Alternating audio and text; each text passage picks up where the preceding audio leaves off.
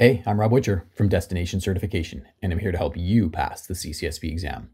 We're going to go through a review of the major topics related to cryptographic services, cryptography, and key management in Domain 4 to understand how they interrelate and to guide your studies. This is the 5th of 7 videos for Domain 4. I've included links to the other MindMap videos in the description below. These mind maps are just a minuscule part of our complete CCSP masterclass.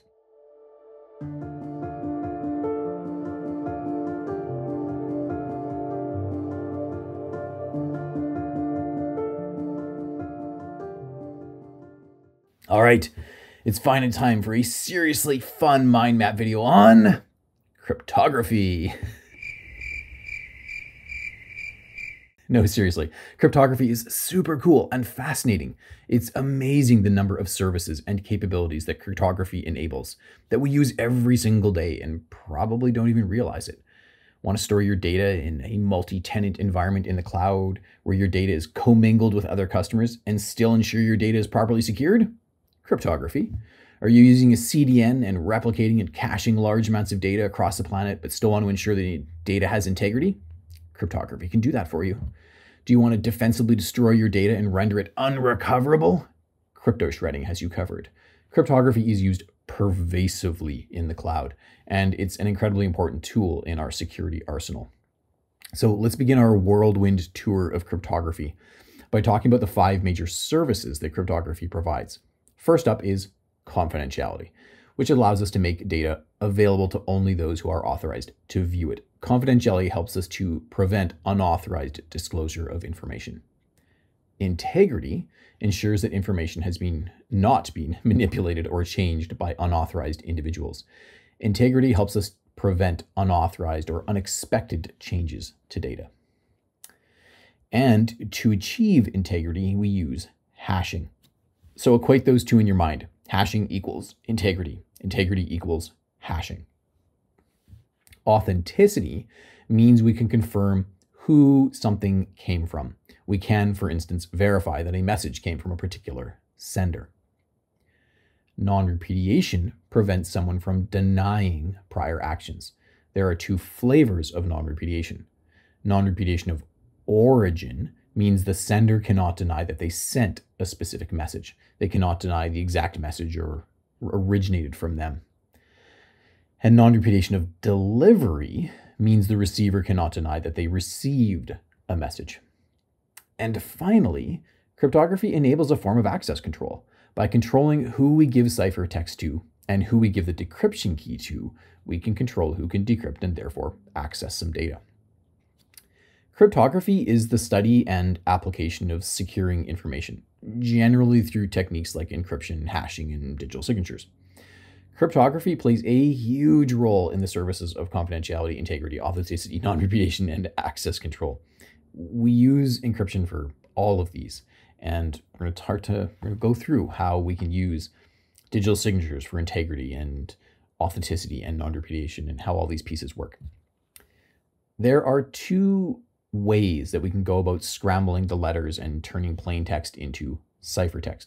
One-way encryption and 2-way encryption. One-way encryption means that we turn plain text into ciphertext, but then we can't go backwards in the other direction. We can't determine what plain text was from what ciphertext. Why would we ever want to do such a thing? We use one-way encryption for integrity, essentially. And we typically call this hashing. Hashing uses one-way mathematical functions, which transform an arbitrary length input into a fixed length output, a fixed length message digest. Hashing algorithms need to be deterministic, which means that the same input will always result in the same output, the same digest. This is how we use hashing for integrity. If you hash the same file over and over and over again, you'll always get the same message digest, the same hash value.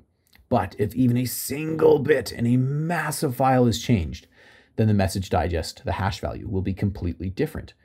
By hashing a file at different times and comparing the hash values, you can easily see if a file has changed, which allows us, of course, to verify the integrity.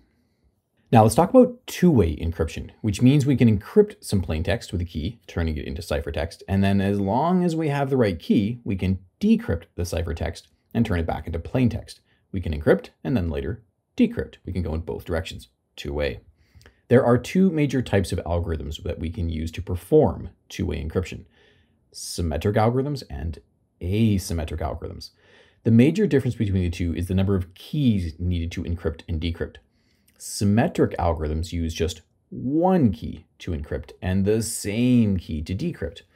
Asymmetric algorithms use a key pair, two keys, one key to encrypt and the other to decrypt.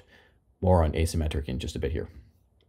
Symmetric algorithms can be orders of magnitude faster than asymmetric algorithms. So whenever you need to encrypt lots of data and encrypt it quickly and efficiently, you need to use symmetric algorithms. So symmetric algorithms are relatively fast, efficient, and strong, but they have a major downside: key distribution. Symmetric cryptography uses the same key to encrypt and the same key to decrypt, which means that if you want to send some data securely, you need to encrypt it and send that ciphertext to someone, and the key needed to decrypt it. I think you can see the problem here. Anyone could intercept the message and get the ciphertext and the key necessary to decrypt it. To solve this key distribution problem, you could send the key out of band, which is often not convenient or efficient. Or we can use hybrid cryptography, which means you use asymmetric cryptographic techniques to solve the symmetric key distribution problem. Let's venture into asymmetric algorithms now.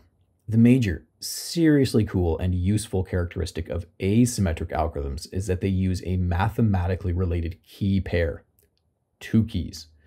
We give the two keys in the key pair special names and treat them accordingly. We call one key the private key, which must be kept absolutely private and not shared with anyone ever, under any circumstances, ever. And the other key in the key pair we call the public key, and we can give it to anyone and everyone. Having this mathematically related key pair enables us to do some seriously useful things. Asymmetric cryptography solves some major issues related to symmetric cryptography. It allows us to securely distribute keys even when we don't have a pre-existing secure channel. It scales much better than symmetric key encryption, and it allows us to verify integrity, authenticity, and non-repudiation when used as part of digital signatures. We can use asymmetric cryptography to securely and efficiently distribute symmetric keys, solving the key distribution problem. This is a very big deal. Not only that, but asymmetric cryptography also enables digital signatures, digital certificates, and the whole root of trust. Now, it's not all sunshine, rainbows, and butterflies with asymmetric cryptography. It has a major downside. It is slow, like really slow. It can be orders of magnitude slower than symmetric cryptography. So again, whenever we need to encrypt a lot of data and we need to encrypt it as fast as possible, we need to use symmetric cryptography. Moving on, digital signatures provide three major and very useful services: integrity, authenticity, and non-repudiation. We create and use digital signatures in all sorts of different places, sending emails and using digital signatures to verify the integrity, authenticity, and non-repudiation of that email, of a message. Code signing, so that we can verify that a software update we just downloaded for our phone actually came from, say, Apple or Google and wasn't modified in transit. Signing legal documents, such as PDFs, allowing others to verify who specifically signed the document. So these are just a few examples of what we can use digital signatures for. If someone digitally signs data, what this essentially allows us to do is to verify, to determine whether the data has been tampered with, whether it was truly sent by the person who claims to have sent it. And we can also prove whether an individual is responsible for the data. This means that digital signatures give us integrity, authenticity, and non-repudiation. Now let's move on to digital certificates, which are issued by trusted organizations called certificate authorities. Digital certificates allow us to verify the owner of a public key. And when you get a certificate, the certificate authority will verify your identity and then digitally sign your certificate using their private key. Since everyone trusts the certificate authority, they trust that your public key is legitimate because it's been signed by the certificate authority. Digital certificates can be created by many different entities, many different certificate authorities. And so we need a standard to make sure that all these certificates are interoperable. That standard is known as the X509 certificate standard. Let's now talk in more detail about keys and why, or crypto variables, and why we need to put so much focus and effort into key management. There's an expression I really like. The hardest part of security is cryptography, and the hardest part of cryptography is key management. So why is key management so difficult but so critically important? Kerckhoff summed it up nicely in 1883 with his principle: a crypto system should be secure, even if everything about the system, except the key, is public knowledge. An attacker can know the algorithm being used. The initialization vector can have access to the ciphertext. The attacker can know all of this, and the information will remain secure so long as the key is kept secret. This obviously implies that we need to do a very good and very secure job of generating keys, distributing keys, storing keys, rotating keys, disposing of keys, and even recovering keys. So let's talk through these key management activities. Key generation, or key creation, is all about creating new symmetric or asymmetric keys. What is of critical importance is that each new key must be randomly selected out of the entire key space to avoid the plague of cryptography, patterns. Key distribution is focused on securely transmitting shiny new keys to whoever may need them, and no one else, making sure no one else can intercept them. One method for key distribution is out of band. This involves distributing the key over a previously established secure channel, which could be as simple as securely exchanging it in person. Another option, and this is frankly what's much more pervasively used, is a hybrid model, where we find our recipient's public key and use it to encrypt the symmetric key. Once the key has been encrypted, we can send it over to them, even over an insecure channel. Once they receive it, they can use the private key to decrypt the symmetric key, which then enables them to communicate securely and efficiently with us via the symmetric key. This is exactly how TLS works, for instance. I will mention, of course, that another common method of performing key distribution is to use algorithms that rely on asymmetric techniques, things like Diffie-Hellman and IKE, the Internet Key Exchange. All right, let's now move on to storage. For key storage, we often use TPMs, Trusted Platform Modules, or HSMs, Hardware Security Modules. A TPM is a type of crypto processor that generates and stores keys on endpoints, such as laptops. An HSM, on the other hand, is a specific hardware device that is used at the organizational level to securely store and manage keys. HSMs are carefully hardened to keep them secure because of how valuable the keys are. So you can basically think of a TPM as being a little microchip installed into the motherboard, into the CPU of an endpoint device, whereas HSMs are big hardware devices. Almost look like a server in a rack plugged into the network, and the HSM is storing encryption keys for the entire enterprise. Okay, key rotation is the concept of changing keys on a periodic basis. If you practice key rotation and a set of keys is compromised, the attacker may only be able to access the data since the last rotation instead of all the data. Keys should be rotated as often as necessary. This is dependent on the value of the system, the value of the data, with higher value systems and data requiring keys to be changed more frequently.